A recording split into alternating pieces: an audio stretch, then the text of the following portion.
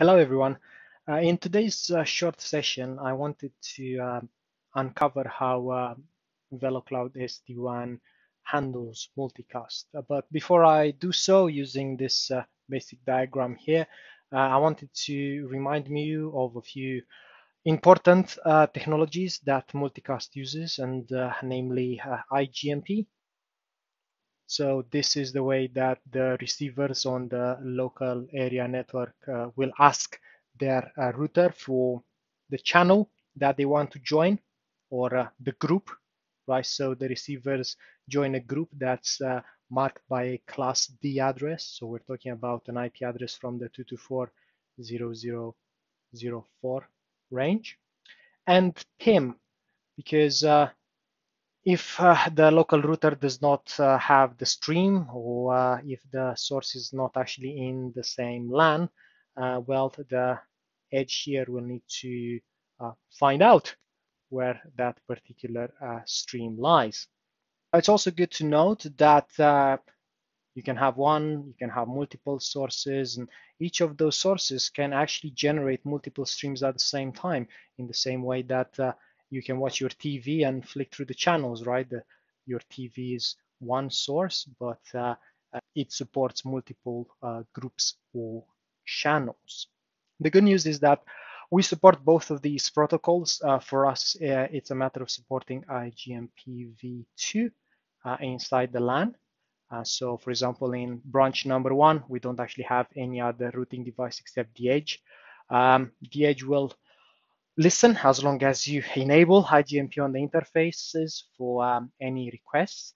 And again, if it's already serving that stream to somebody else in the local area, it will just get a copy across. One of the reasons that we use multicast is it's computationally less expensive than broadcasting the message everywhere or having separate unicast streams from each source to destination. We also support PIM because the edges of the branch need to follow the overlay, right, and make their way back to the source. In our case, we use what's called any source multicast as opposed to source specific multicast. So the question would be, okay, I know what group or what channel I want to join, right? I don't know where that is sourced. I don't have the actual IP address of the source on the right-hand side. So any source multicast solves this issue by using what's called a rendezvous point, an RP, which for us is any sort of third-party router or layer 3 switch that can support this feature. The rendezvous point, in our example, sits bang on in the middle of the communication between source and receivers.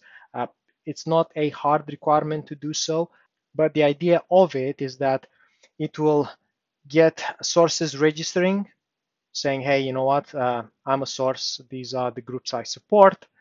And then if any remote edges reach out and ask for something, the rendezvous point will create a shortest path tree to it. So it will be the distribution point of the multicast network. Now, this method of multicast is called sparse mode because it's some sort of a pull model, right? You need the receivers to ask for it. And this contrasts with dense mode, in which we flood the data to all the receivers and then prune them out.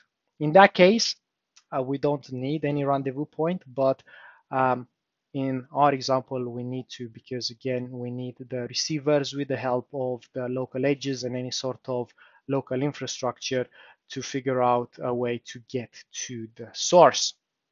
The reason I put branch 2 here is that when I mention branch 1, you have the edge doing all the routing, but we can also support a configuration in which the edge is there to create the overlay and be the proxy, and the receivers will actually ask via IGMP another layer 3 switch that supports this functionality.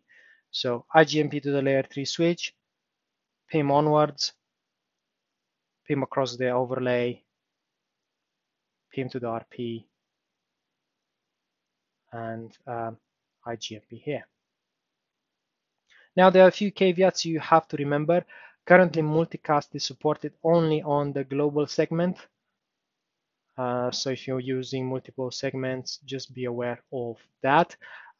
We don't support multicast across dynamic tunnels, so they need to be the static ones. To be honest, most customers anyways would have the source in the data centers behind the hub as opposed to any other branch, but just be aware in case they do. And this rendezvous point must be statically defined. There are technologies out there which give you a dynamic way to find where the rendezvous point is, but in our solution, you have to manually define it and the groups it handles. Needless to say, PIM, Protocol Independent Multicast, runs on top of your unicast protocol of your choice. So just make sure that the edges, the layer 3 switch, have a unicast way to reach the RP. So with this in mind, I'll show you the few configurations that you have to do inside the orchestrator itself. And there are basically two steps that have to be taken either at the profile or at the edge level. First of all, turn on the multicast capability. You'll see here we only have a static way to identify the RP. So this would be the private address. Remember, we need a route for it. And here you define the multicast group. So that is the class D address with a /32, right? So remember, do not forget this because it will not work. Obviously here you can add different RPs as well. As you're using the overlay to get from the branch back to the data center, you have to enable PIM, and you have this optional field here. This is not really a must, but be aware that the edge itself will use VLAN 1 to provision a source IP address as a management address for the communication. Now, once you told the edge, use the overlays. This is the RPs. These are the groups that the RPs are responsible for. The last thing you have to do is you have to go in the interface itself, that is the LAN interface, and enable it. One thing to note here is that, as you can see, we do not support this on switch port, so you need a rooted port, a VLAN, etc. So rooted, multicast, enable both Igmp and PIM. Again, just to note that we only support sparse mode, not dense mode, and we currently support version 2 of Igmp. And make sure you enable both of them on the LAN interfaces that you expect other routers to peer, or if you have receivers there. Click update and you're all set.